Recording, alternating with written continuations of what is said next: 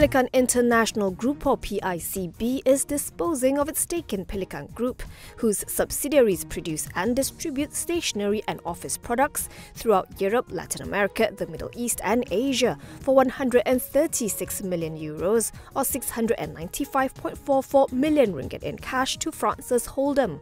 PICB announced the proposed deal in a bourse filing today, confirming a report by The Edge this morning. Pelikan Holding will also be selling its entire limited partnership interest in Pelikan PBS Productions Gesellschaft and its entire equity interest in Pelikan PBS Production Verwaltungs for €1 each. Hold'em will also be assuming the debts of 15.4 million euros owed by PICB to Pelikan Group and the 16.38 million euros owed by Pelikan Holdings to Pelikan PBS Productions Gesellschaft. PICB will use 182.71 million ringgit of the 695.44 million ringgit as working capital and settlement of liabilities, repayment of bank borrowings, and to cover estimated expenses from the proposed exercise. This leaves 512.72 million ringgit that it will distribute within 6 months from the completion of the sale, which will take place no later than October 31st, 2023, via a special dividend and/or a capital repayment.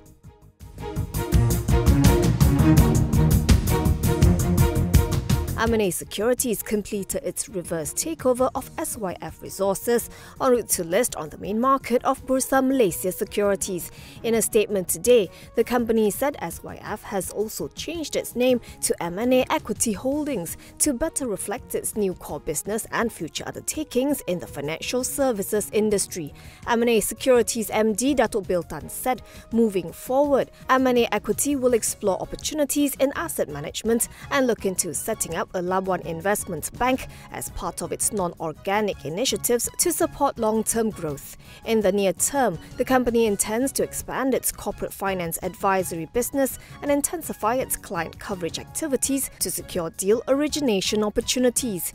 It also wants to take on more initial public offering exercises and secondary offerings and grow its stock brokerage and margin financing business by further enhancing its online trading platform and broadening its client base beyond the small and medium enterprises market. As part of the exercise, SYF raised about 92.6 million ringgit, which will be used largely to repay existing intercompany advances of M&A Securities and for its working capital.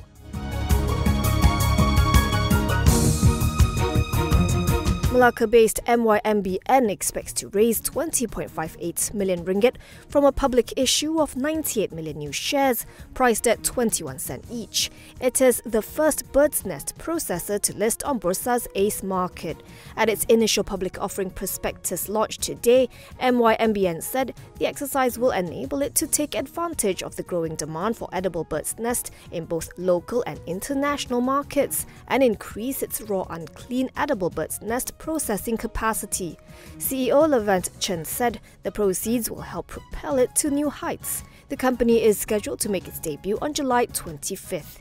Of the total proceeds, 8.05 million ringgit will go towards business expansion and 6.6 million ringgit towards the purchase of raw bird's nests. It will set aside 1.68 million ringgit to establish 3 bird's nests collection centres in Sabah and Sarawak and 1.25 million ringgit to expand the processing and sale of raw clean edible bird's nests. The remaining 3 million ringgit is for listing expenses. Ace market-bound third-party ocean freight company KGW Group hopes to raise 16.73 million ringgit via its initial public offering of 79.66 million new shares at 21 cents apiece. The new shares represent some 16.5% of KGW's enlarged share capital. Existing shareholders are also conducting an offer for sale of 43.45 million KGW shares, or 9% of the group's enlarged share capital, which is expected to raise gross proceeds of 9.12 million ringgit. Of the IPO proceeds, KGW will utilize 10 million ringgit to repay bank borrowings, 2 million ringgit for renovation of a new operational site in Glenmarie Shah Alam, 4 million ringgit for listing expenses and 73,000 ringgit for working capital.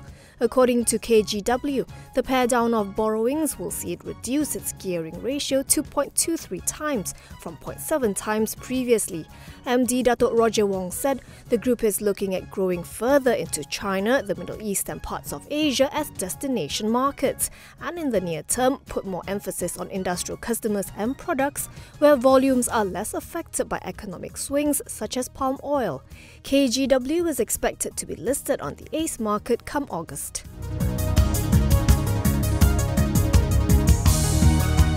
Sunway REIT Deputy Chief Executive Officer Clement Chen Peng will assume the role of CEO effective tomorrow as part of the Trust's leadership succession planning.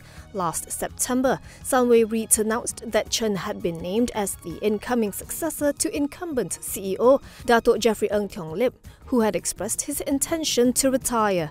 Ng has been serving the trust since its listing in 2010. In a filing with Bursa Malaysia today, Sunway REIT said Chen joined Sunway Group as a finance trainee in 2004 and attained his Institute of Chartered Accountants in England and Wales qualification in 2007. He has since taken on various other roles within Sunway Group, including as the financial controller of Sunway Hatiko in 2008.